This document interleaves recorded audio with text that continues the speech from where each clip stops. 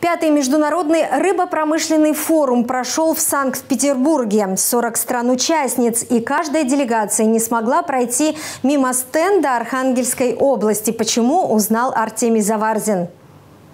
Стенд Архангельской области на рыбопромышленном форуме привлек внимание гостей задолго до официального открытия. Оригинальное оформление и наполнение справились на 100% со своей задачей – заявить о Поморье как регионе с перспективами.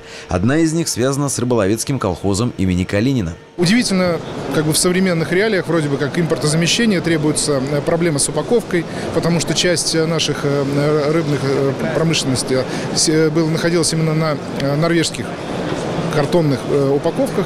Сейчас колхоз имени Калинина перешли на биоразлагаемую упаковку, которая делается российскими производителями. Да, в небольшом объеме, тем не менее уже 2 года как. То есть, в принципе, опыт хороший. Мы презентовали этот опыт непосредственно министру сельского хозяйства и руководителю Росрыболовства. Участники форума в рамках пленарной сессии, круглых столов, конференций и дискуссий рассмотрели актуальные тенденции в мировом рыболовстве. Диверсификация экспортных поставок, выход на новые рынки сбыта и увеличение потребления внутри страны, развитие кадрового потенциала и тренды рыбохозяйственной науки. Также обсуждались важнейшие вопросы регулирования промысла и конкуренции, законодательного обеспечения отрасли и соотношения государственных и частных интересов. Конечно же, для Архангельской области сегодня, наверное, самым важным является Северный морской путь, о чем сегодня говорили, о том, чтобы мы понимаем, что Архангельск не входит сам в Северный морской путь, но логистика, транспортные доставки идут в том числе и через Архангельск. Там очень хороший пример Доброфлот, который был в прошлом году.